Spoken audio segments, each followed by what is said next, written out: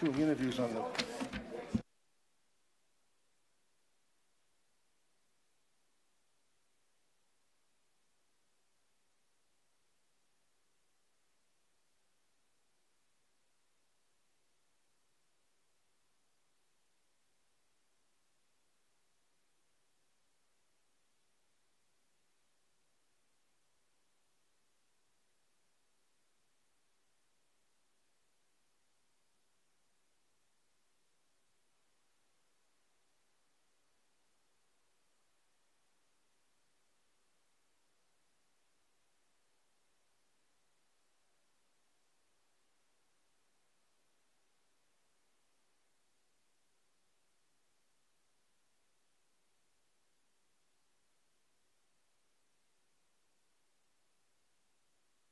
Okay.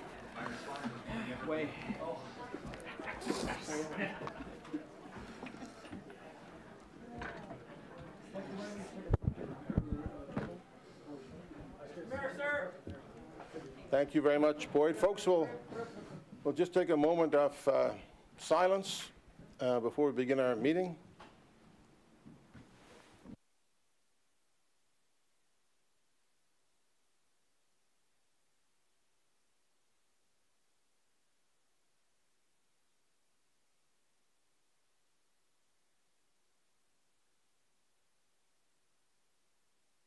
Okay, thank you. All right, folks.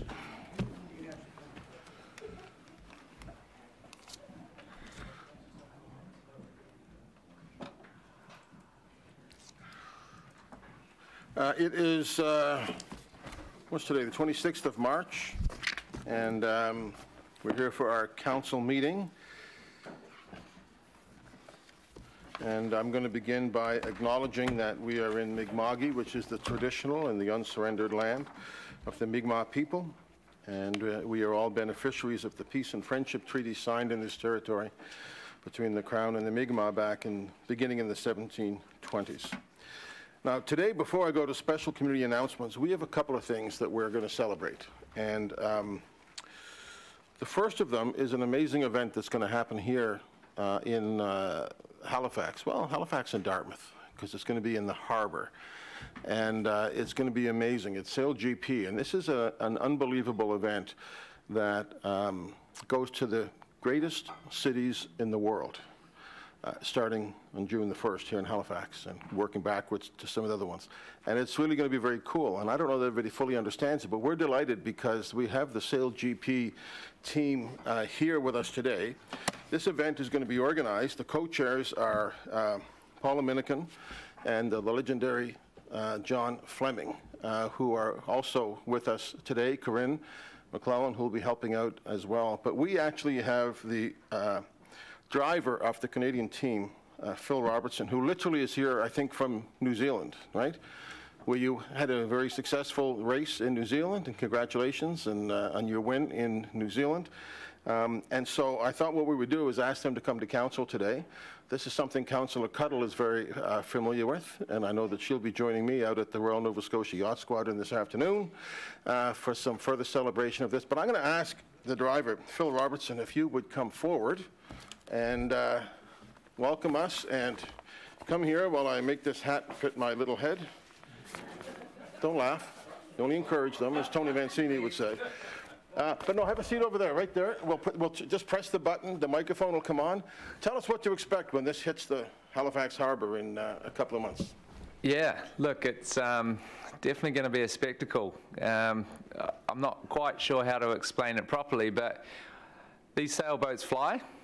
They're more like aeroplanes than sailboats. They travel at 60 miles an hour or 100 kilometers an hour is the top speed. And that's quite a lot of ground you can cover on a very small harbour, which is Halifax. There's 10 international teams, and yeah, we're one of them, Canada.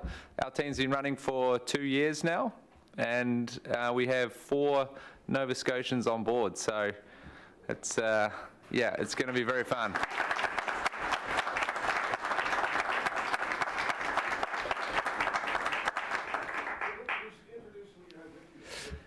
Yeah, behind me I've got Jerice Finch, who has recently moved to Halifax. He's our grinder on board, so one of the powerhouse. Then we've got Billy Gooderim, also a recent move to Halifax. He's our flight controller, which is a bit of a unique role for a yacht, a flight controller. So he flies the boat. His job description is fly the boat between 1 meter and 1.2 meters above the water. If you go too high, we're going to crash. Too slow, we're too low, we're going to be too slow. And then we have Jen Hall, who manages our team as well, who is also a local. That's awesome. Thank you. How long have you been sailing? How long have you been doing this? This series has been running since 2019. So I've been in it from the start, but I've sailed all my life. And I'm originally from New Zealand. I've been, what would you say, adopted by Canada? Yeah. Thank you very much. And I've been leading this team from the start. So the aim of our squad is to develop it into a fully Canadian team, and hopefully that will happen in a couple of years' time. So I know that when I was at COP in Dubai, you guys were there the week after, and I was hoping to get over. And was it your team? You guys were actually in Dubai? Yeah. I would love to have been able to see that, but I was working, so I couldn't. But we don't have like a key to the city, but we're introducing a keel to the city, and we're going to find a way to give you that. I wonder if Paula or John might want to just come forward and tell us what's happening today and tomorrow, because I think the tickets are starting to sell, aren't they? Yep, tickets go on sale 10 a.m. tomorrow morning. John, you want to come up? Well, yeah, come on up. Second, I guess. And just give us a report on snow clearing in the city while you're here. John is the president of Ocean Construction. All is sunny in Dartmouth as usual. Yeah, it's amazing that we're so lucky to have the team here. I mean, they just sailed and finished on Sunday night and basically flew up here, and they've got a busy schedule.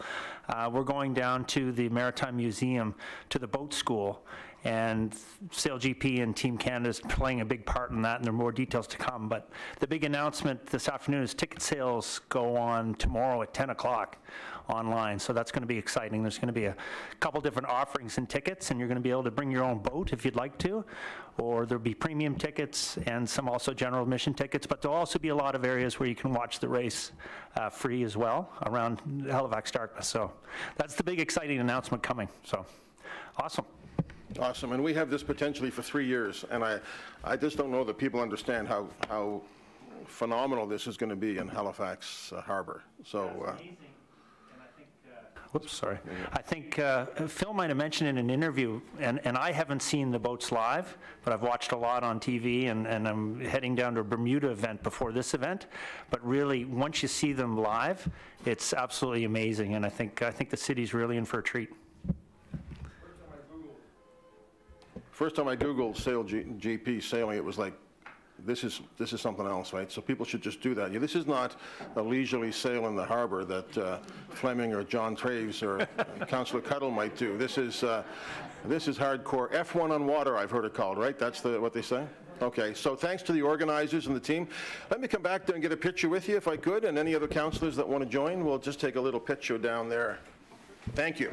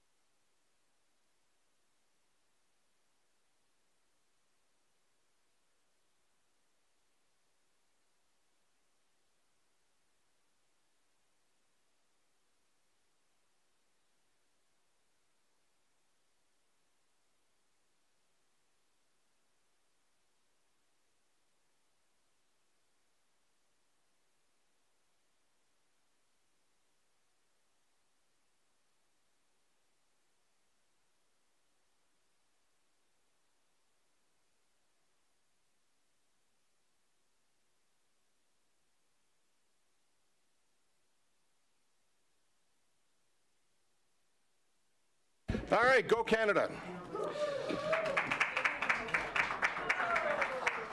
Now, folks, we have another, before we get into community announcements, we have another pleasant interlude to our council meeting, and that is that this last weekend we hosted the Juno Awards. And it was really an amazing thing.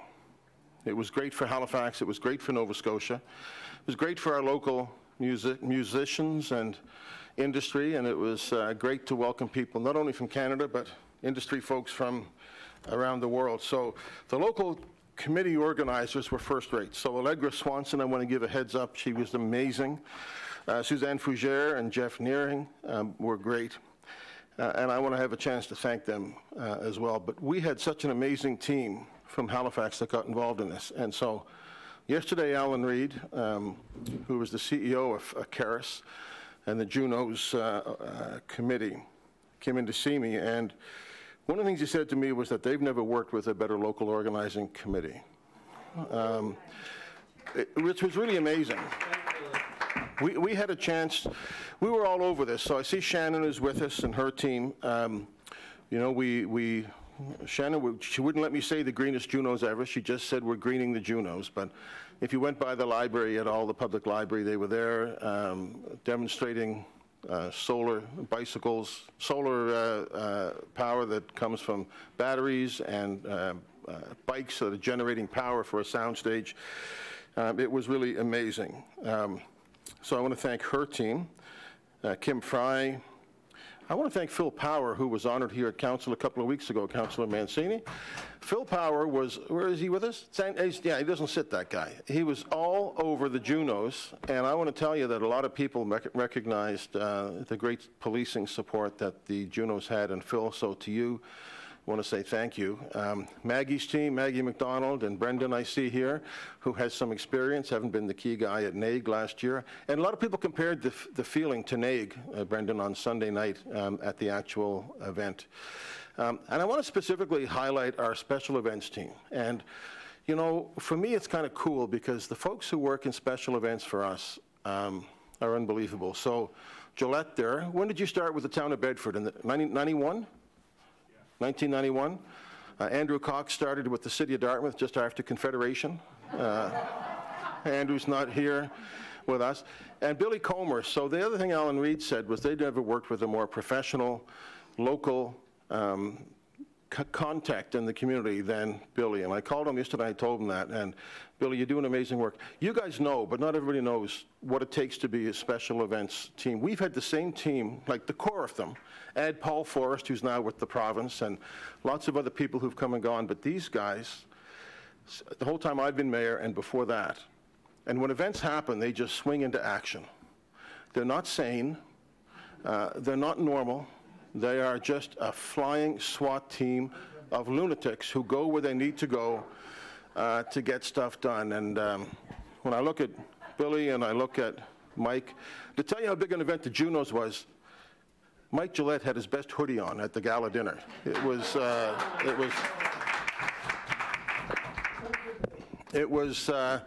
mean, we've done videos with these guys where I've been not Mousetrap, what was the guy? Dead Mouse. Dead Mouse, I've been a mouse, I've been Scrooge, I have been a ton of things that these guys make us dress up as, but these guys are special. So we had to give our Juno that we had for the last year to Vancouver on Sunday night, to City of Vancouver and the Tsleil-Waututh First Nation. And I was very happy to do that. But Alan Reid bought us our own special Juno yesterday. And I want to present this to staff. I don't want it in my office. I want this, starting off, I want this in the special events office. Maybe in Cox's office, it's more organized than Gillette's, but I want to present this to you guys, and then I want you to take it over to Shannon. I want to take it to Maggie's and everything else, but this is the staff who've done all this great work, and we've been the beneficiary of it for many years. So.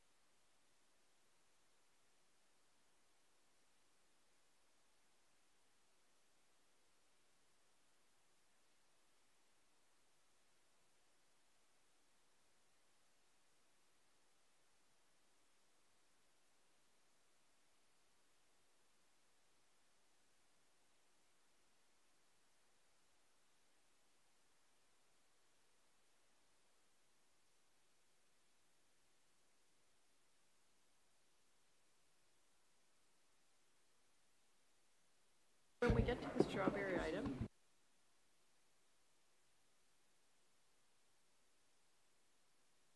acknowledge him. Okay. Colleagues, a lot of you are dressed in purple today, and there's a really important reason for that. So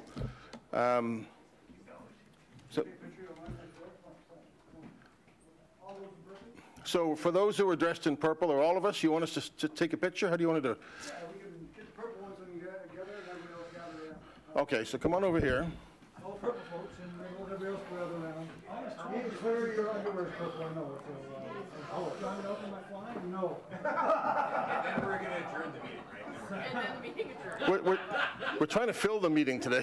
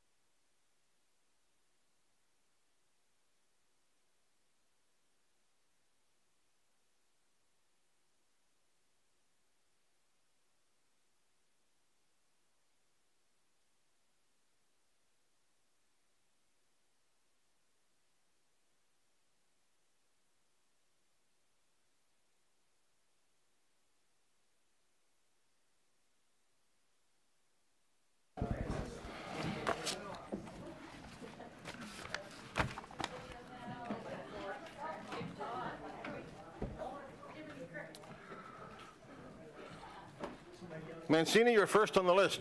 All right, I'm going to go somewhere else. Mike's live and everything.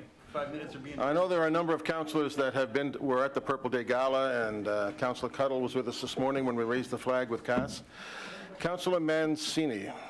Thank you, Mr. Mayor. I just want to quickly follow up. I know others will too. Cassie Megan, who started the Purple Day Gala as a very young lady and now travels the world. I was talking to her this morning.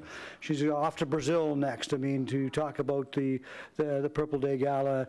And so just amazing. I said to somebody the other day, in this job, I've met a lot of great people. We acknowledged many of them so far this afternoon. But it's the youth that I've been most impressed with, and people like Cassidy Megan, pretty special people. So thank you, Mr. Mayor. Indeed, thank you. Councillor Hensby. Thank you much, Mr. Mayor. This evening, the Marine Riders Trail Association will be having its annual general meeting at 7:30 at Seaforth Hall. Tomorrow night, the Joint Regional Transportation Authority will be having an open house discussion at 5:30 at the Muscatawbata Harbor Library. And coming up after that is the following week, Tuesday, April the 2nd, the Shore Active Transportation Association will be having its annual general meeting at 6:30 at the Blue Water Building in Porters Lake.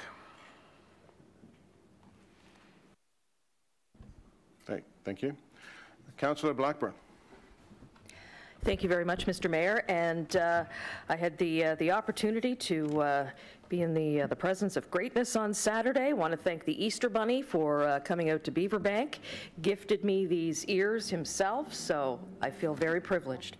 A couple of other things going on in the community. I want to mention that coming up on Tuesday, April 2nd, so that's coming up quickly on us, it is your opportunity to attend the pop-up human library at Halifax Public Libraries. It's from 2 until 6 p.m. and if you have any questions, concerns, or want to talk to an expert about climate change, this is your opportunity. Halifax and the Halifax Public Libraries are joining forces to present this opportunity in the community, and again, it's at the Sackville Public Library on Tuesday from 2 until 6 p.m. And coming up at the end of April, April 26th, 27th, and 28th, it is the Adventurous Theater Company is back with Meet Me at the Roxy. It's at the Springfield Lake Rec Center, again, the 26th, 27th, and 28th, including matinee shows, and locally written by producer Stacy Moore, who lives in Middle Sackville. And if you're interested in attending, ticketpro.ca for tickets. Thank you, Mr. Mayor. Thank you very much. Councillor Mason. Thank you, Mayor. So, colleagues, I want to take this opportunity to talk about something that was delightful news to get just today. As those of you who've been around for a while paying attention know, poor Ian, our clerk, has become kind of a conveyor belt into working at HRM for folks. They come and work as legislative assistants, they become a clerk, and then they get poached by other people in the organization. And I want to talk about one of those in particular today. Our friend, Lama Farhat, who went off to be an hazard risk vulnerability assessment specialist working with Erica at the Emergency Management Office, became a Canadian citizen today at 11:36.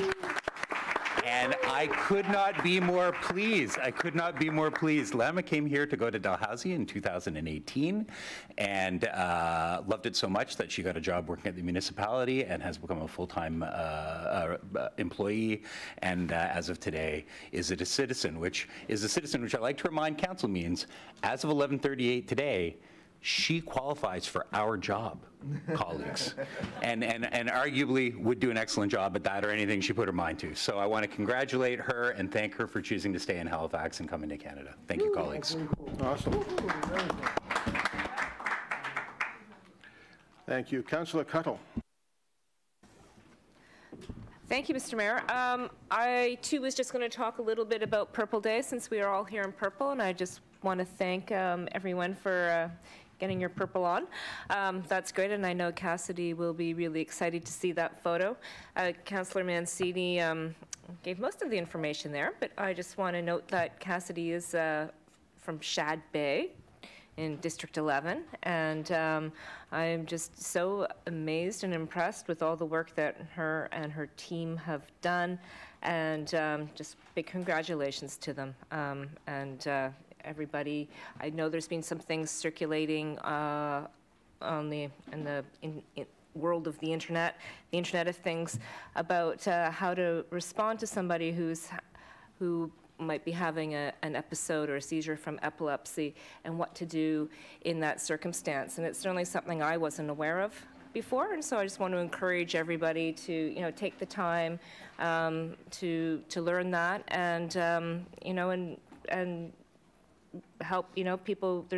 I think it's, I forget the stat from this morning, Mayor, you were there, but it is a debilitating disease that many people around the world suffer from, and so I think that, learning how to respond to somebody who's having a seizure is a really important thing and a worthwhile piece of information to learn. Thank you.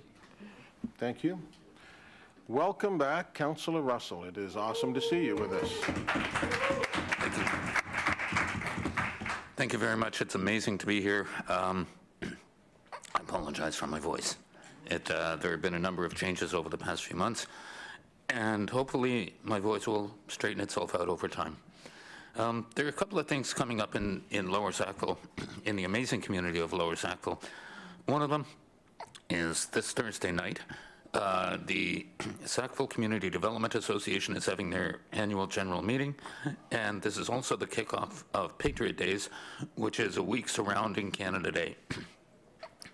So join us, if you can, at the Sackville Sports Stadium in the councillor's office at 7 p.m. for the SCDA AGM. The second thing that's coming up is on May 4th, Saturday. It's the Sackville Rivers Association Spring Duck Run, and this is great. You get your chance to buy your duck, and you put it in they put it in the river, and the ducks run down the river, and you have the opportunity to win a prize. Individual ducks are $5 a piece, or you can buy a quack pack of 3 ducks for $10.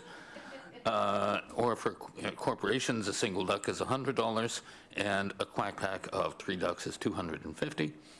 you can get in touch with the Sackville Rivers Association at 902-865-9238. Thank you. Thank you. And I'm sure they'd let you run a bill, too, would they not, for that kind of thing? Councillor Purdy.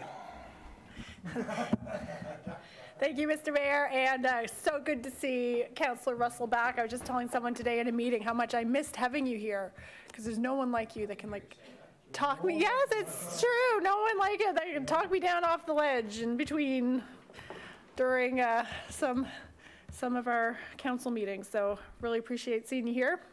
Missed you. So hopefully you're back for good. Okay, so two things. Number one, our Westfall Cole Harbour Firefighters Association is having their annual muscular dystrophy boot drive this year in the Sobeys parking lot, where it is every year. This year, I did get it wrong in my newsletter, some misinformation, but this year the boot drive is going to be on Saturday from 8 until 4 p.m., so there will not be any boot drive on Thursday evening. So I hope to see you there. I'll be there in the afternoon from 12 to 4, collecting all donations. And want to thank residents, the big turnout we had last week for our community information meeting for a big development planned in Cole Harbour. And we have another one coming up on Wednesday, April 3rd at Cole Harbour Place, 7 p.m. to 9 p.m., same room, the Westfall room. And this one is case 2023-01187. Fathom Studio, on behalf of the property owner, is applying to amend an existing development agreement to allow for a shared housing with special care use on Montague Road, Lake Loon. So hope to see all interested residents out for that meeting. Thanks. Thank you. Councillor Kent. Thank you, Mr. Mayor. I want to just take a moment for a shout out to a resident of the Russell Lake area, Connie Dennis. Connie and her husband Don overlook Russell Lake, where there's a very special osprey nest. The osprey nest was impacted by the some of the trail changes and restoration and a number of things, and those the parents of Pickles the osprey is now in a children's book that Connie wrote and has published, and Pickles is the offspring of Oscar and Olive, which are in the Dartmouth and Russell Lake area. Everyone is aware of these ospreys. And she's doing a book signing next week, Saturday the 6th at Micmac Drive, 41 Micmac, and hoping that people will take the time to go out and talk to them. Tremendous advocates and champions for their beautiful osprey of Nova Scotia. So I think that's an exciting thing to share. Thank you. And since we're talking about the ducks in Sackville and ospreys in your area, it's worth acknowledging, for those that don't know, that there's a chicken named after Tony Mancini at North Grove in Dartmouth, and it's a fine-looking animal. So I encourage people to check out Chicken Mancini. I want to just mention that the 21st of March each year is World Down Syndrome Day, and on Saturday I had the chance to join the local Down syndrome community and their families, including our hero, Will Brewer, the official town crier of municipality, and it was awesome. The theme this year is End the Stereotypes around Down syndrome, and it was great to be with them. All right, colleagues, thank you for all that. A little bit elongated, but some very important things to acknowledge. We'll move to the approval of the minutes, of which there are none. The order of business and the approval of additions. Mr. Clerk? There was one addition for this meeting, information item number 7, 2024, municipal and CSAP election polling division and tariff of fee expenses. Thank you. Councillor Lovelace. Thank you, Mr. Mayor. I would like to bring forward information item number 5 on the Bay Lookout Park, please, for a future meeting.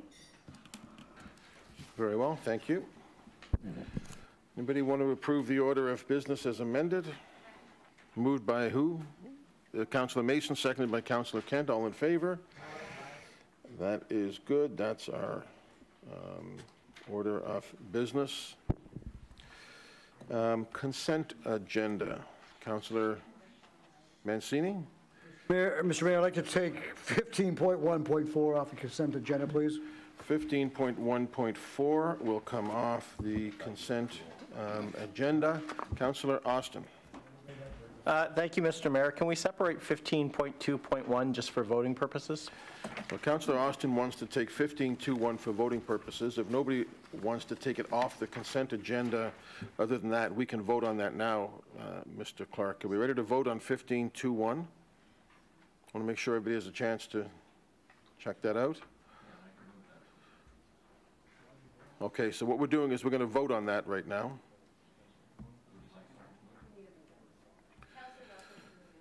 Councillor Russell? Thank you. I move that Halifax Regional Council approve the transfer of $155,000 from capital project CI 000021 public Wi-Fi to capital project CI 240006 council chamber technology refresh. Thank you. Seconded, Councillor Cleary. Ready for the question, colleagues?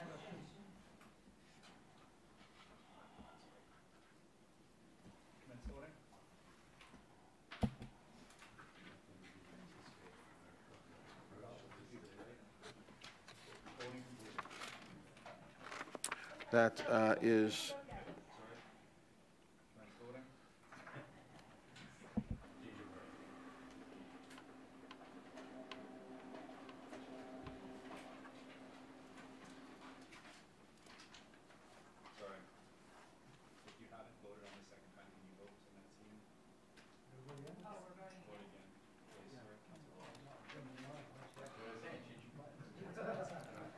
not the first time you voted twice, I'm sure.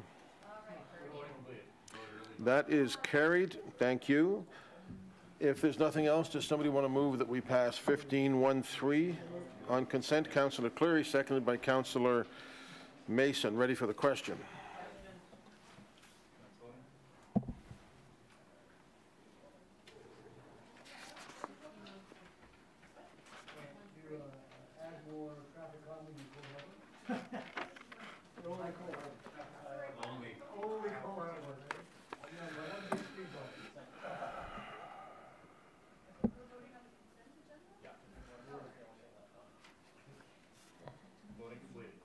So that is carried. 15.1.3 is deemed passed on consent. First reading respecting charges for street improvements on a sub-report. Business arising from the minutes. Calls for declaration of conflict. Motions of reconsideration, rescission, deferred business, and tabled matters. None of those. We do not have a public hearing. Correspondence, Mr. Clerk. Correspondence was received on item 15.3.1. All correspondence has been circulated to all members of Regional Council. Thank you. Petitions, Councillor Hensby. Thank you much, Mr. Mayor. I have a petition here signed by 81 residents online and 16 in person, 97 names in total.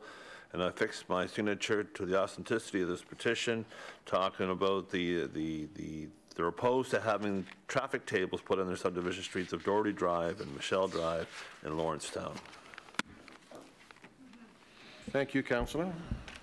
Any other petitions? If not, we move to information items brought forward. Councillor Lovelace, use of managed retreat, climate adaptation approach. Councillor Lovelace. Thank you, Mr. Mayor. This report was as a result of some pretty significant activities last year with regard to flooding, wildfire, and so on and so forth, and looking at ways that climate change is effectively altering how we as a municipality grow and how we make decisions on how we grow. Looking at the three strategies within this report, abandonment, relocation, and avoidance, what we experienced in Hammonds Plains, Upper Tantallon was actually a forced retreat.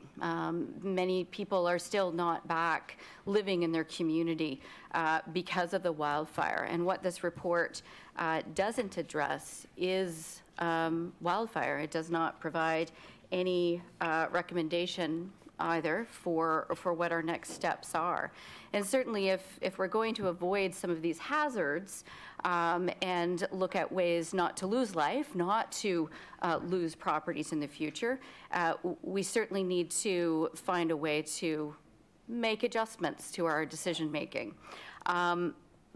quite frankly, the horse has left the barn. We already know that we have communities that are inside of extreme wildfire areas, that are inside of flood zones. And so now it really is up to the municipality to look at ways to work with senior governments to access some of these funding models, to look at new ways, new creative ways to assist people without, just coming in and after the fact and moving them afterwards. Moving buildings, moving roads, these kinds of things. So we need to take a much more proactive approach, especially in those communities that don't have fire hydrants, they don't have egress, there's inefficient forestry management policies and practices surrounding the wildland urban areas, these communities. And so what I'd like to do today is put forward a motion, and the clerk can put that up on the screen, please. And my motion is that we actually address these issues sooner than later in a proactive way. So I move that Halifax Regional Council direct the Chief Administrative Officer, sorry about that, to prepare a staff report that considers a decision matrix for managed retreat as a proactive response to threats against life and property from climate change. Second. Thank you, Councillor Blackburn. I think by having this decision matrix, it helps us prioritize where these communities are today, which communities need to be moved, which roads need to be moved, how we actually have to address the forestry practices in this area. The municipality has known since before 2013 of the extreme wildfire risk in Upper Tantallon and Hammonds Plains, and the Department of Natural Resources providing many of these wildfire risk reports to the municipality as well. What we do with this information needs to be informed by some kind of decision matrix so we can prioritize, determine what the criteria are, and make sure that we communicate that to community, but also at the same time we'll be adjusting how we do land use planning and zoning and development in the wildland urban interface. And certainly we already have a report that's looking at that, and that will come forward to council. So I'm putting this forward right now because we need a decision matrix so that staff have a better understanding of what the criteria are in order to conduct managed retreat strategies. Thank you, Mr. Mayor. Thank you. Anything on that, CAO? Yes, thank you for the opportunity. This is a very complex topic because depending on the nature of the emergency event or the climate-driven emergency event, the municipality may not be the leader in making the decisions. We may not be the lead response agency, as was the case with the wildfire response where DNRR was the leader. Certainly, decision matrices are very useful documents. We can go away and look at the extent to which they can be incorporated with our emergency management plan, which we're in the midst of updating anyways. Not entirely sure whether this needs to be a separate report, but if council wants a separate report on the extent to which decision matrices can be used, then we'd be pleased to do it. Thank you. All right. Colleagues, ready for the question?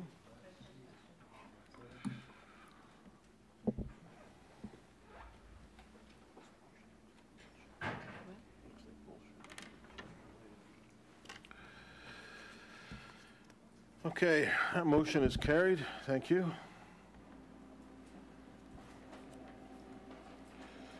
We'll move to reports. The first one is 1511, the Comprehensive Neighborhood Planning Process for Strawberry Hill Future Growth Node. I want to acknowledge with us today the presence of a star that's leaving us for no good reason. No, for great reason. Eric Lucic. I always get it wrong. I always get you confused with Milan. Lucic. How do you say it? I say Lucic. That's, well, you're much more lucid than I'm thinking. Eric Lucic is with us, and he's been a real help to us in the planning department over the last number of years. And I want to thank you for your great service. I know you're going off to do other great things, but folks, let's show our appreciation for the work of Eric over the last number of years. Is that somebody with him? Who's that beside you, Eric? Your nephew. What's your name? Matt? Matt is a planning student, so Jacqueline Hamilton in front of you will sign you before you leave to a futures contract at HRM. Eric is also a new dad. What? Oh, yeah. The other thing, Eric, I know from an email you sent me is that you're also a new dad yourself, right? Not too long, a month ago? No, 3 months now. Yeah, that's right, you're off that. So good luck with that and for the next 5 or 6 that you might have as well. Councillor Smith. Thank you, Mr. Mayor. I move that Halifax Regional Council direct the Chief Administrative Officer to, 1, initiate a process to consider amendments to the Regional Center Municipal Planning Strategy and the Regional Center Land Use Bylaw to enable a comprehensive mixed-use development in Strawberry Hill Future Growth Node located along Windsor Street and Strawberry Hill Street, Halifax, in surrounding lands as outlined in the discussion section of staff report dated February 13, 2024, and 2, follow the public participation program as set out in attachment A of the staff report dated February 13, 2024. Thank you. Second? Councillor Russell. Councillor Smith, anything to? Yes, really quickly, and we don't have a presentation on this, so I'll just speak on it very fast, that this is similar to what we've done for the area close to Halifax Shopping Center and Micmac Mall, planning for comprehensive neighborhood and getting feedback from landowners, community members, and those abroad to really look at planning this very large area. And I know there was some nervousness from the community when they saw the renders that came from the landowners. Just for clarity, those are what the landowners want. It's not what they'll get. This is a long process that will be, as it says in the motion, comprehensive. So what renders you see is not actually what we'll get at the end of the process, because there's still lots of discussion that has to be had around planning and policy and land use, et cetera. So that was just an ask from the landowners, but it's not actually what the city will be moving on with, because we have to do a planning process and understand what can happen there. So I just want to alleviate that concern from folks, is that what's going to be built? Also, there's been some landowners around the area that was not included in the current designation. In the motion lays, or the report says that the surrounding landowners will have an opportunity to be included through the process as well. So that should solve the issue with those who don't see themselves designated in the current growth node, but as we do the process, staff will work with other landowners who might want to be included. So with that, very early stages, still lots of work to be done, and this will take some months to get to a point where council will see this, and I believe a new council will be the one to do that, but just for folks, there's still a lot of work to be done on this, and there'll be lots of opportunities to give their feedback. So thank you, Mr. Mayor. Thank you, Councillor. Ready for the question?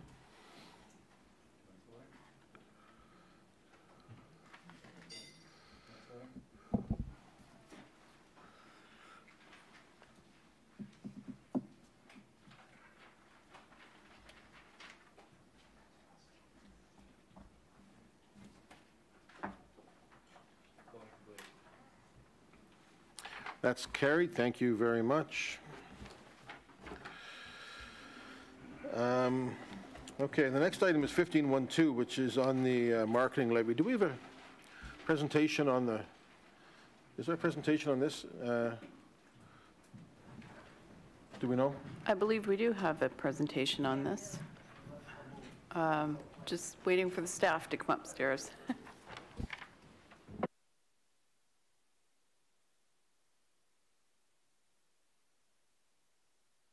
Yes, we have a presentation if council wants the presentation. If council doesn't want the presentation, then we're good to go.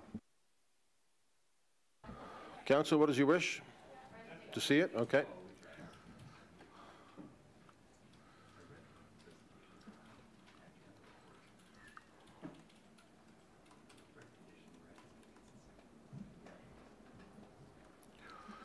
Folks, while we have a moment, I want to acknowledge in the back row Mr. Bradley Anguish, who has, I think, since the last meeting, oh no, I missed last week, but has the new possession, what is it, Czar? Commissioner of Operations and Intelligence, so good to have you.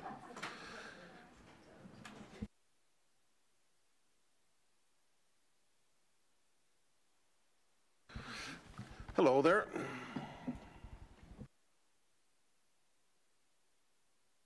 I see that we have Vicki Robertson with us, just getting set up. Thank you for joining us. Thank you, Mr. Mayor.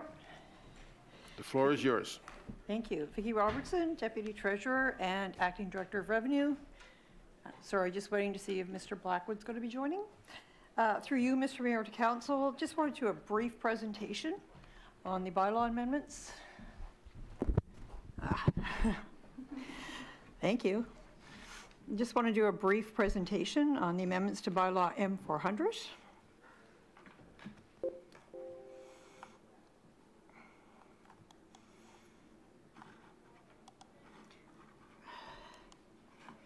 So just in the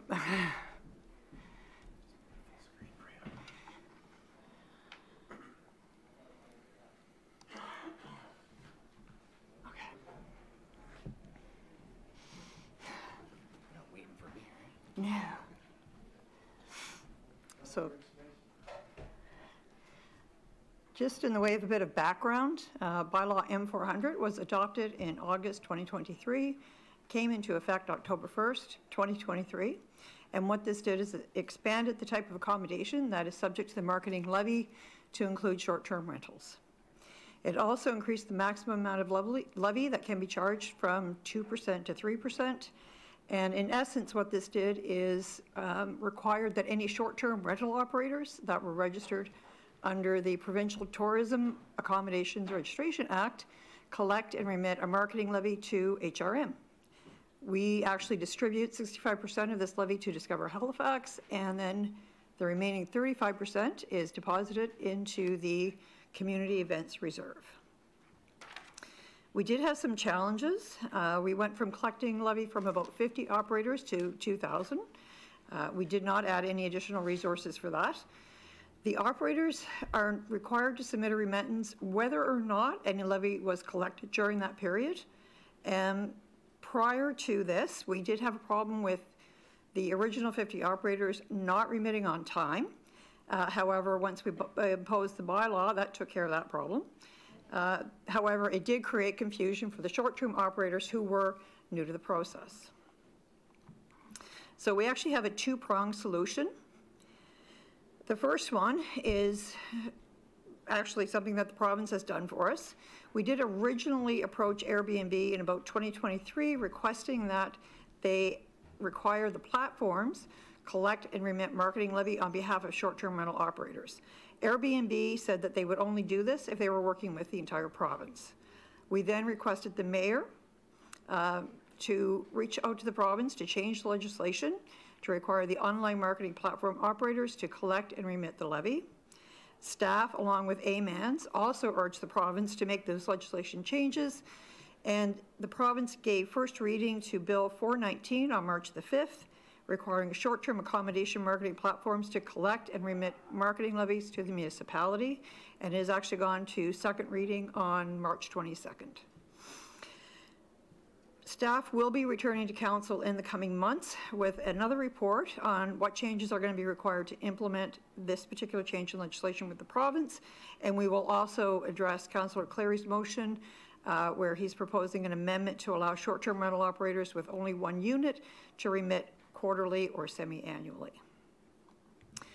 Second prong of the solution, and this is really kind of dealing with what we have now, is to forgive fines and issue refunds for those who paid the fines and had $0 to remit, but only for the period of October 1st to March 31st, 2024. It's also to give the treasurer or designate the authority to waive, remove, or reduce these fines. This will be inclusive of all the fines, previous, present, future. Staff is in the process of creating a guide which will provide some parameters under which this can be done. For example, this is the first time an operator has remitted, or they may have multiple accounts and they've remitted to the wrong one, or perhaps we had some return mail from them. Oops.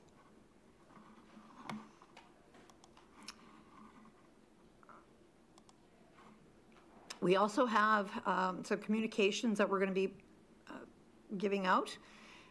We will be contacting any impacted operators by this change in the amendment, or by this change in this bylaw, by both mail and email within 30 days. We will issue refunds within 60 days of the bylaw amendment, and we will investigate any issues with operators that are not directly impacted. So, for example, operators that did not have a $0 levy but did have a penalty. We will deal with them on a case-by-case basis, and we will provide a resolution within 60 days of the inquiry. We have developed a working group for this next phase. We need to go out and work with our online platform operators in order to implement the change. We're going to be working with corporate communications to develop a comprehensive communications plan. We know we're going to have to do some changes to the billing system. And it's also interesting to note that the short-term rental operators have formed their own group in just last month called Strands.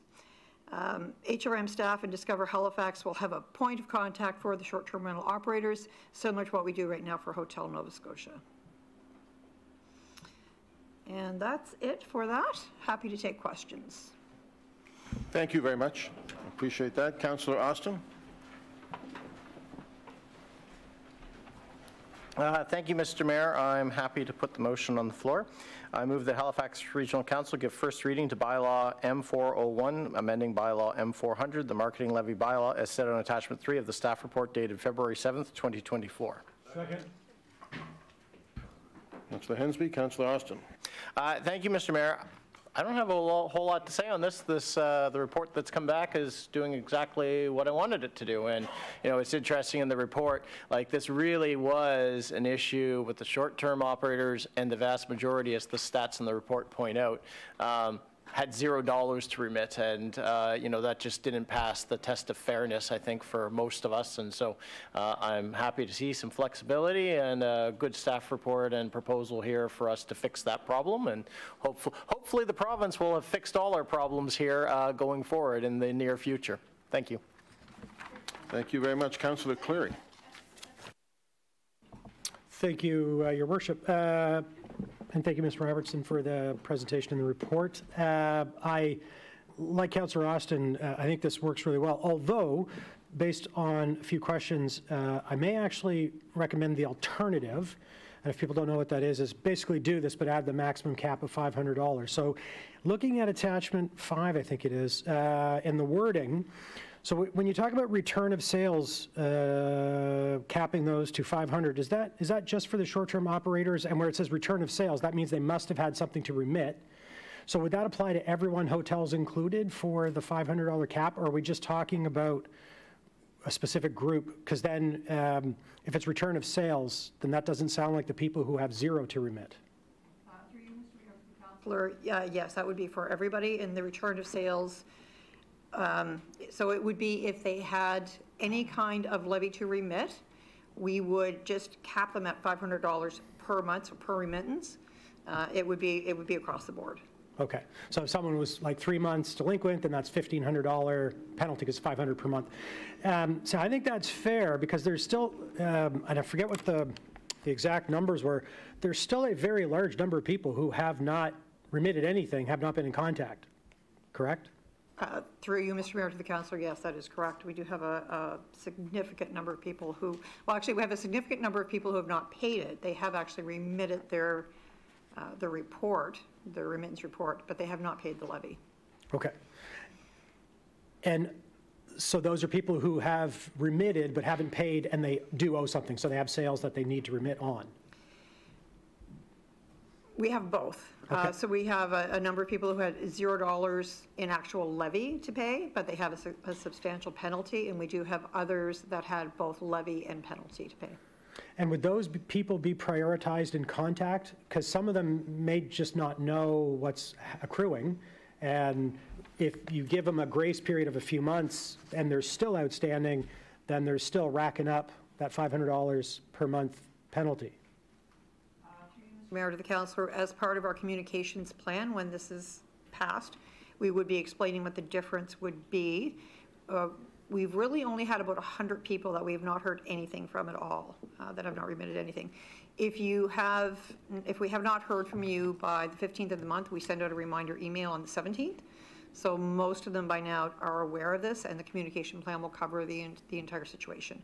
We will be reaching out proactively to anybody who had a $0 remittance, but do have penalty. We will be proactive in reaching out to them. The others, they can reach out to us. And all of the people on our list came from the provincial database, because our rental registration is still not mandatory just yet. Through you, Mr. Mayor, to the councillor, yes, we are getting it through the provincial registration. And we're assured of the quality of the data that's input there for contact information, et cetera?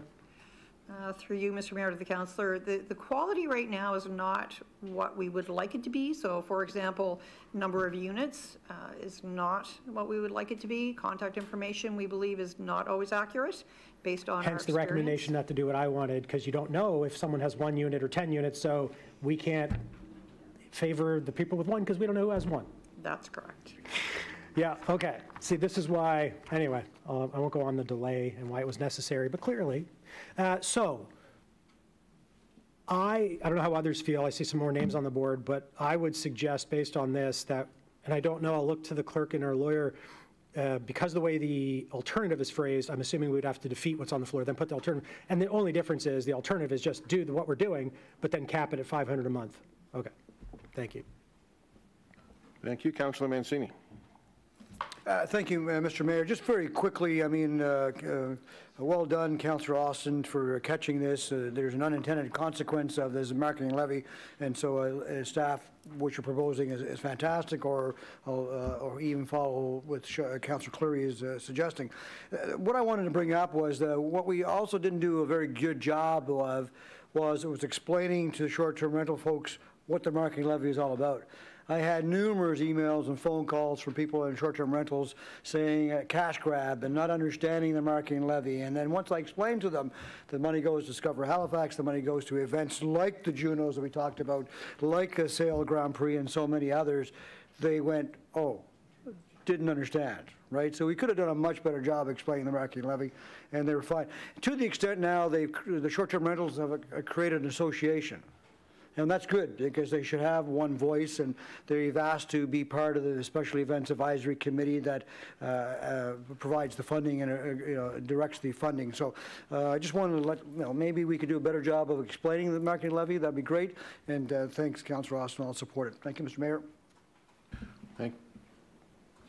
Was there something you wanted to say, Vic? Yeah, I was going to say, through you, Mr. Mayor, to the councillor, we do, as I said, have a large communications plan. We are planning on making sure that the message is over-communicated as opposed to under-communicated. Fantastic, and maybe a little line like the Junos, which we're all very excited about. Yeah, thank you. Thank you, Councillor Hensby. Thank you very much, Mr. Mayor. Yeah, I'm very pleased to see these amendments coming forward. I had a lot of short-term rental operators in my particular district actually close their business down because of this situation. Hopefully they may reopen again, but Councillor Cleary asked the questions that I was going to ask about the accuracy of the provincial database, because I've heard there's been problems with that stuff. As you accounted for in regards to the amount of units per operator, that's one of the critical things I think we need to know from the province. In regards to the cutoff date of March 31st, why are we cutting it off at the end of this fiscal year and not carrying it forward? I was kind of curious, between April and May, if there's some operators that have not opened up for the season yet, are they, they're going to still be applicable to these fines, or that's going to give you the discretion not to charge the fines? Just want to have a clarification on that point.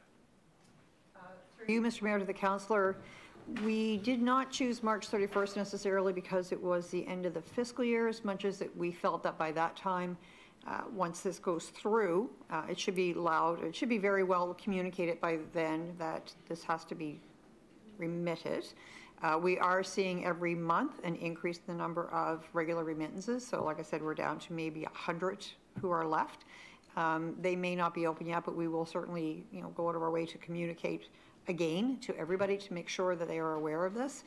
So that would I think answer the question about March 31st. I'm sorry, I can't remember the second question. In regards to the new operators coming on starting April and May, they have not opened their doors yet and stuff. They probably won't open until the summertime. Just kind of curious of what notification will they get, or will they still be required to file for zero rentals?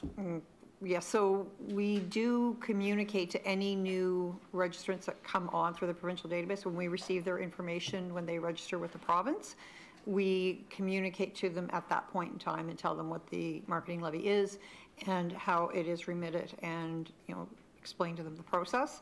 So they will be getting that when they register with the province in April, May, when they reopen.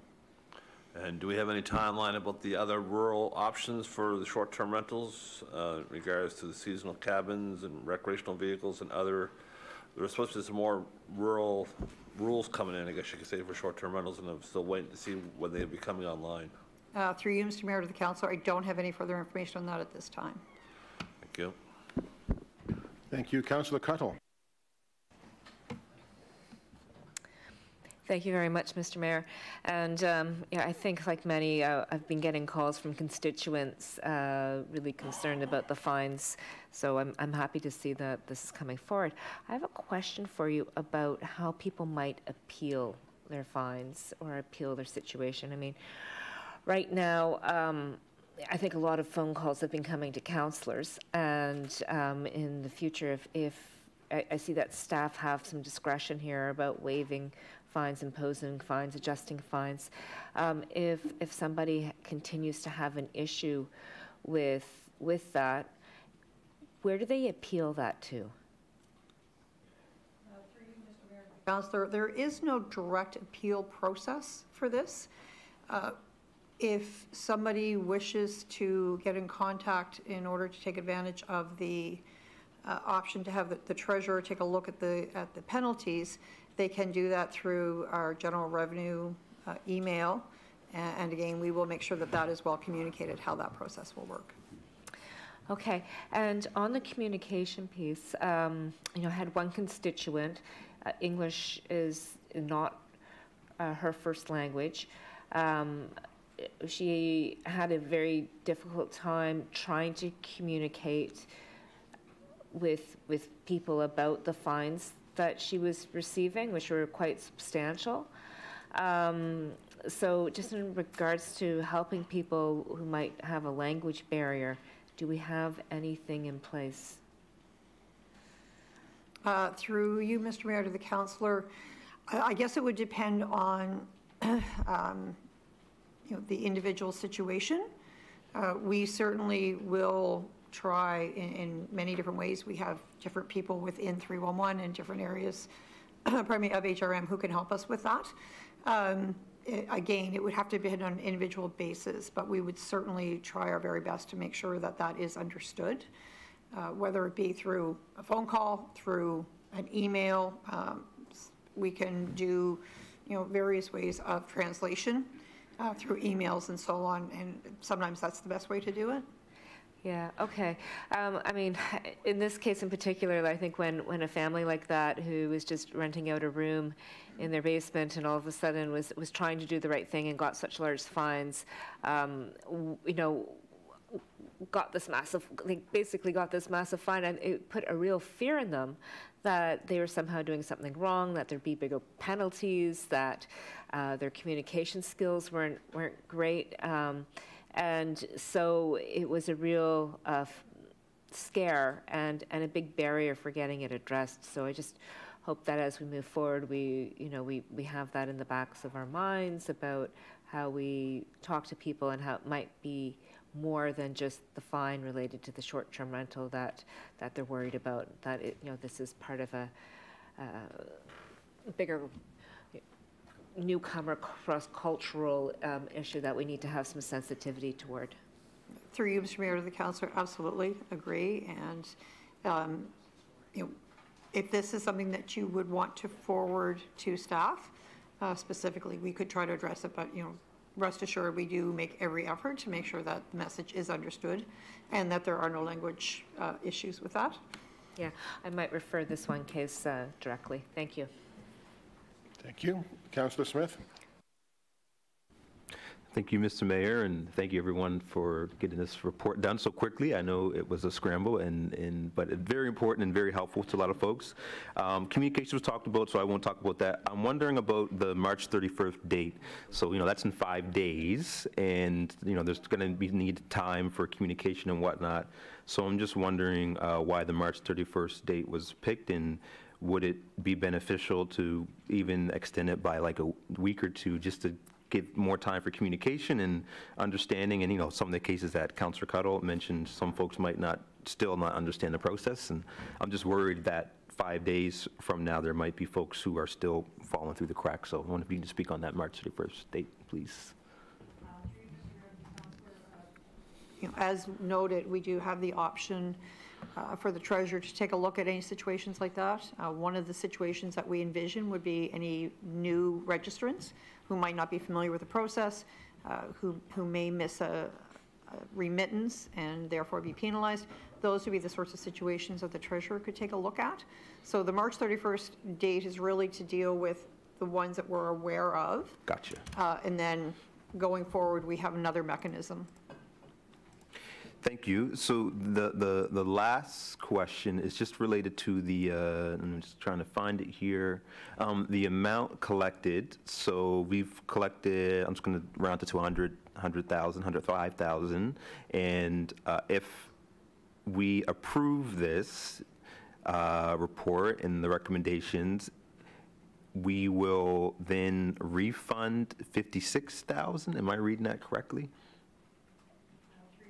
The councillor, it's actually a little bit more than that now. Okay.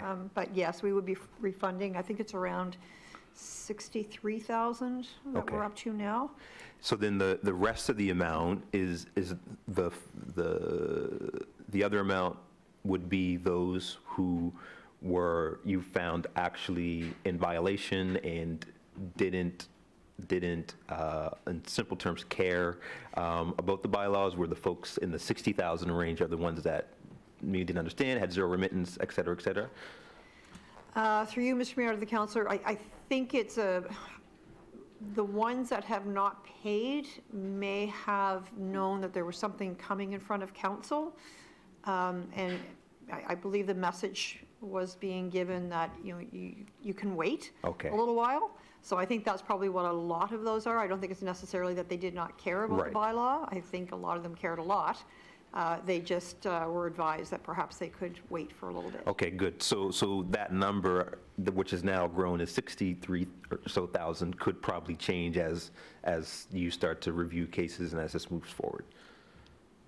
Yes. Yeah. Okay.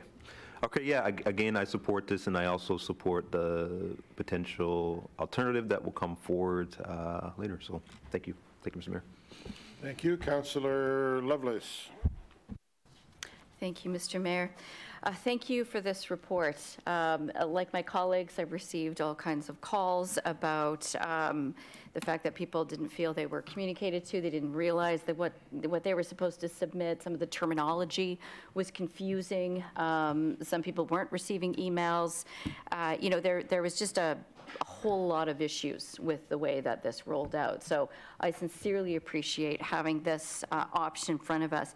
I am looking for clarification on the $386,375 that was billed to operators who had absolutely nothing to remit. They had $0 because they had no lodgings, no rentals. With that $386,000, I'd like to know, if we have those numbers, how many operators are we speaking about? And what is the average bill? Because the folks that I was speaking to, they're well over $700, $1,000 that they were being billed because they were not aware that they had to fill out this specific piece of paper, even though they weren't making a penny on accommodations. So I'm wondering if you could just tell me, how many operators are we speaking about who are being billed without actually having any money to remit and no accommodations were being rented? Through you, Mr. Mayor, to the councillor, we have, I'm just looking at a few notes here, looks like about 450, roughly, that had a zero remittance but were penalized. Yeah, that's really heavy-handed. That's a lot of families. that are paying a penalty for not filling out a piece of paper. I do agree that I think we need to take a different approach and actually look at the alternative. And I know I've said this with staff in the past, like the fact that we don't even have an appeal process, that, you know, they don't even know who they can talk to, which is why we're getting the calls as counselors. And so, you know, being a new program, I think moving forward, council needs to be aware that there really should be an appeal opportunity. There should be in every kind of new program an opportunity to understand quickly how we can iron out the problematic issues, the inconsistencies and the problems and so on. But for the $386,000, that's a lot of money to penalize folks for not renting anything. So I think that I do agree with the alternative. I think Councillor Austin, were you putting the alternative on? Okay, so I'll just wait to hear from you. But I do think that you know, we didn't expect to have the revenue. It was not budgeted as revenue. We didn't know that we would be receiving penalty cash, right? Those fines. So I am in favor of removing that, of wiping that out. Thank you. Councillor Austin. Thank you, Mr. Mayor. And, you know, I've got probably a few questions on just the alternative, because the way I understand it, colleagues, is this. Whether we're doing the alternative or whether we're doing the recommendation, either one is solving the issue in terms of all these short-term operators who got fined for $0. We're also building flexibility into the bylaw to allow our smart staff folks to be able to apply flexibility going forward for unexpected situations, you know, unique circumstances, whatever the case might be. And the province is taking this problem from what the legislation says, we haven't seen it implemented yet, off our plates, because every short-term operator's no longer going to need to send this to us, because Airbnb and, you know, whatever the provider will be deducting at the point of the transaction. It'll be collected there.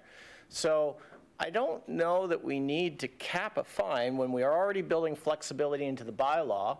And the people left that will still have to report directly to our people who would potentially be fined by us is the Westin, the Lord Nelson, all the big operators who should know better and have professional staff to run them. So I don't see why we need to cap things when at the end of the day we have the flexibility. The short-term operators are going to be exiting this process anyway, and what we're going to be left with are the people who you actually want to find with some teeth to make sure that they comply, because this is a one-size-fits-all. We can't, if I understand it, the way the bylaw is set up, there's no definition of, well, this is a short-term operator, small operator, this is a large operator. We have a one-size-fits-all fine. So I think we should leave the staff recommendation as it is, because I think what they've done is going to make the most sense for actually where we're going to go, as well as for right now. Am I missing anything in my interpretation there? Not really. We believe that the legislation will probably take care of 95% of the short-term rental operators. There will be some who are not renting through one of these platform operators, through Airbnb, VRBO, whatever. Those ones would still be obliged to remit directly to us. And so that is why that $500 cap is still there. It's just to avoid having them, you know, sort of duplicate the way up, because the first month is $25 a day, then it becomes $50 a day if they don't remit for the second month, and then so on and so forth. So it's really just a way to say each month we're going to stop it at 500, and then the clock starts ticking again the next time that you don't remit. It's not going to apply to everyone the way it was when we first envisioned this $500 cap working, but it still would catch the ones that are still going to be remitting by themselves without the help of VRBO or Airbnb. Mm-hmm. So the flex, for those... Very quickly. Oh, sorry, Mr. Mayor. So for those that would remain, the small number who would be doing short-term outside of a big platform, would our flexibility that's built into the bylaw still apply in those situations that we could exercise? Through you, Mr. Councillor, yes. Through you, Mr. Mayor, to the councillor, yes, it would. Absolutely. We would still have that flexibility. I think what's on the floor, the staff piece, is fine. Thank you, Councillor Clary. Thank you, Mr. Mayor. Yeah, quick question. So to Councillor Austin's point, do the hotels, are they typically behind in their remittances? Because they have bookkeepers and accountants, and I would imagine we owned only 50 of them before, and they were regularly going. They're actually the ones who are probably most on time. To the councillor, they are now. Okay. They are now, I like that. And so of those ones that are behind, we're talking short-term rentals. And to Councillor Austin's point as well, I see short-term rentals on Facebook, on Kijiji. They're not just on Vrbo and Airbnb. There's lots of ways people do short-term rentals, especially around here for seasonal properties, around the lake and that kind of stuff. And I think when you look at attachment 5, which is the alternative, it's not just about the capping, and I think capping is appropriate $500, because some of these could be thousands of dollars for once we find out, because don't forget, they've only got a few more days, and they may find out, oh, I was traveling, I wasn't renting it out, I just came back, I got your email, and then it's still thousands of dollars. And so not only is it capping of 5, attachment 5 is we're delegating to staff the ability to waive, reduce, or cancel those fines. And unless you want more of those calls to your office and then have to come back to council for another amendment, oh, we forgot this or we did this, I think empowering our staff, our treasurer, to use that judgment and say, look, given your circumstance, yes, we'll waive that for you. You know, we're sending it to the wrong email address for 3 months. You know, gosh, we're sorry about that. I don't want that to come back to us and then have to do another thing here at council. The treasurer should have the ability to do that. So everything that we've talked about here, everyone agrees with, from what I can tell. The biggest thing for me in the alternative is giving staff that delegation to waive, cancel, or reduce those fines if appropriate. And the capping at 500, I'm fine with that too, because I don't think we're not punishing them. Listen, if you haven't done this for 3 months, that's still $1,500. That's still a huge chunk of change, especially if you haven't rented out your apartment or unit or whatever it happens to be. So anyway, my advice, vote down this one, bring the alternative, which is exact same except for those 2 additions, and that's probably a better place, and then we don't have to worry about it. Thank you, Mr. Mayor. Thank you. Vicky, anything else? No, that's... Okay. You ready for the question on the motion as presented? Councillor Mancini? Just a question based on what Councillor Clary is saying, but isn't the main motion, as it's stated, giving staff the ability to be flexible? So that's not an addition to the alternative where we're looking at capping. Can we have clarification on that? Through you, Mr. Mayor, to the councillor, I believe the main motion does include the flexibility for the treasurer. Yeah. The amendment is to allow the $500 cap in. Yeah, okay. All right, thank you. Colleagues, ready for the question on the motion as presented?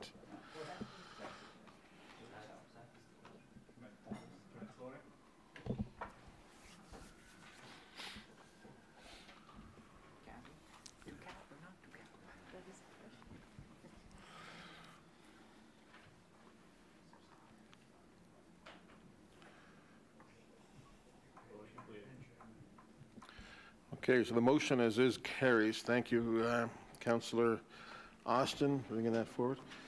15.1.3 has passed. Charges for street improvements. 15.1.4 was taken off consent. This is protecting the Eastern Hemlock. Councillor Mancini, I think. Yes, thank you, Mr. Mayor. I put the following motion on the floor that Halifax Regional Council direct the Chief Administrative Officer to develop a plan for management of the Hemlock Woolly Adelgid with the Halifax Regional Municipality. So moved. Second by Councillor Stoddard. Yeah, thank you. Very quickly on this, Mr. Mayor, we had a very good presentation at the Environment and Sustainability Committee, and it's quite concerning where we are with our hemlock forest in the province. We had someone just talk about the province in general, but also here in HRM. So the only reason I took it off the consent agenda, I fully support this, is a question for the CAO. This is we're almost at a crisis level when it comes to protecting our hemlock forest. The question is, how quickly can we get this back? I'm worried that this will get lost in the shuffle of the numerous reports that we do ask staff of, but this really should be prioritized, because if we don't deal with this now, we could be in a situation that's quite concerning even a year from now. So I know, how quickly will this come back is the question. I see Crispin Wood is here. I will ask him to speak to that. And I know Crispin knows how important this is. Sir, welcome. Afternoon, Mayor, through you to the councillor. Oh, absolutely, this is serious. However, I still feel we've got a little bit of time. Okay. It was identified in HRM last year, although that's it's actually quite far from the sort of front lines of where the pest is currently in the province, and that incidence has been eradicated. We will be working with the Canadian Forest Service to do monitoring at various locations around HRM over this summer. But I think we've actually got a fairly aggressive plan for the planning process to be ready for budget planning season for next year, so that we can be set up to be doing whatever we need to be doing, what we decide that we're going to do to fight this pest in sort of the 25-26 fiscal year. So I do think we've got a little bit of time. We've got some breathing room. Yes, it's certainly critical. We need to get ahead of this, but I think we have time. If I may, so Crispin, if things change, the timeline change, it gets, do we have the ability to ratchet that up and say, oh, wait a minute, we better react quicker than we are? Is that still possible? So maybe Parks might actually be able to respond to this one better, but I do know Parks did put some money into their operating budget for this upcoming fiscal to be able to be a little more nimble in case this pest does arrive in a local park. But maybe Ray might be better to speak to that. Ray, good afternoon. Welcome. Thank you, Mr. Mayor. Ray Walsh, Director of Parks. Yes, we did earmark, if you will, some funds in the 2024-25 operating budget to be able to react to this pest if need be. And thank you. Mr. Mayor, that's good for me, colleagues. I follow the leadership of these two guys. I trust them wholeheartedly. It was very concerning, and maybe we, at some point in time, should have that same presentation so everybody could see it. It was rather concerning for those who were there. So thank you for that work, and I'm glad to hear we have a little bit of time, but we don't have a lot of time. So that's great. Thank you, Mr. Mayor. Thank you. Ready for the question, colleagues?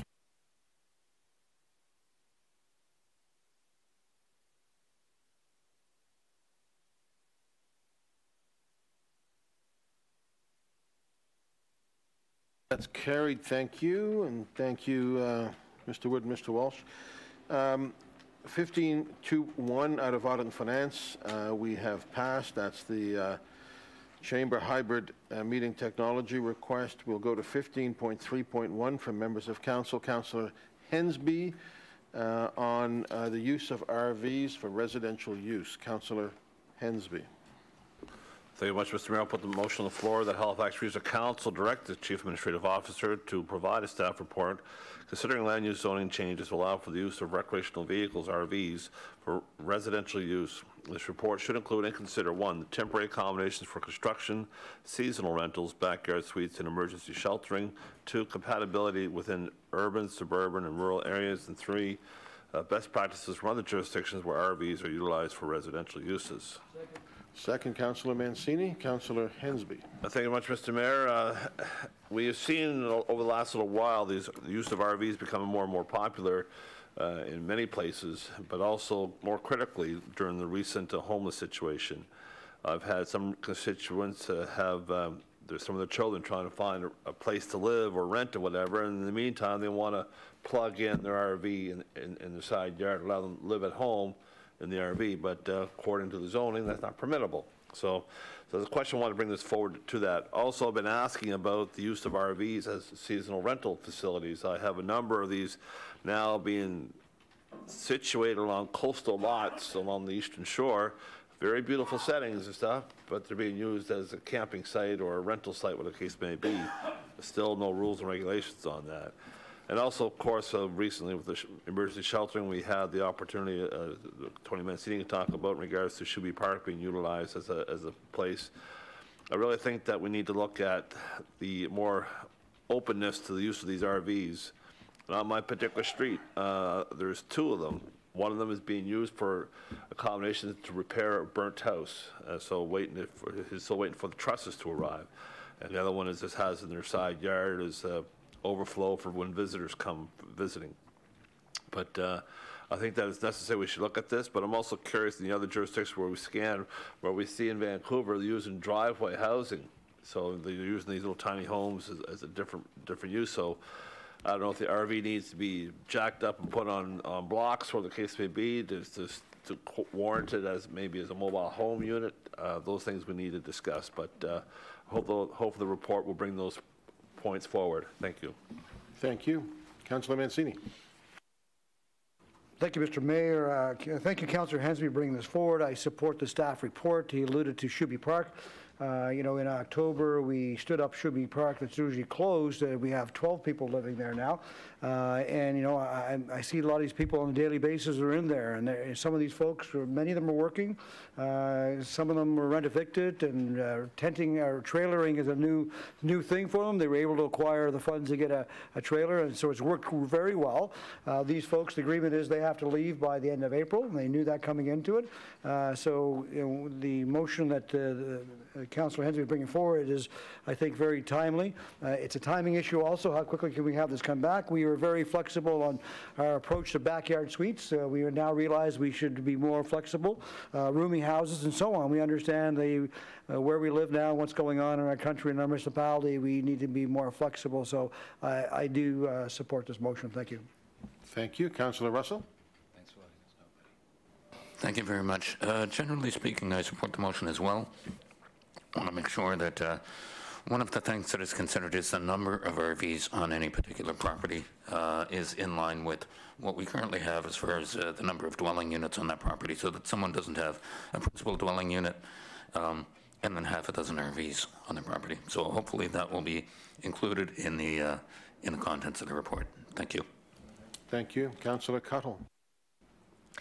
Thank you, Mr. Mayor. And I'm happy to see this motion come forward as well. I mean, there are a lot of questions about where RVs are appropriate or not. I've seen in my district where people have infilled along the coast and then put down an RV. I wonder about things like septic and sewage and how that's being handled, whether these are, where you might not be able to build a building, but you put an RV, are there safety concerns with those lots? So it does feel a little bit like the Wild West out there, and that we don't have clear rules around the use of RVs. And so I think this is a timely motion, because there's clearly some benefits to them, but there's also some concerns, and I think we just need to take a look at this and make sure that they're being used appropriately. Thank you.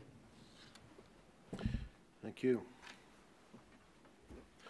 Okay, colleagues, ready for the question?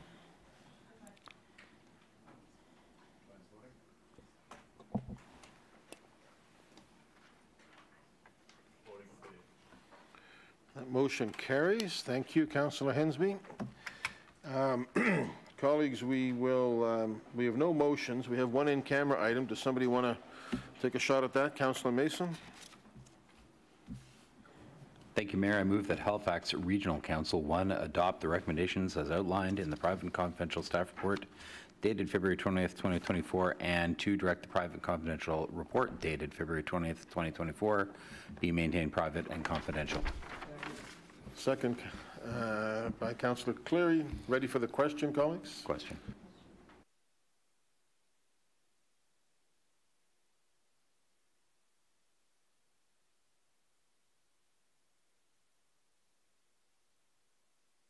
Carried. Thank you very much.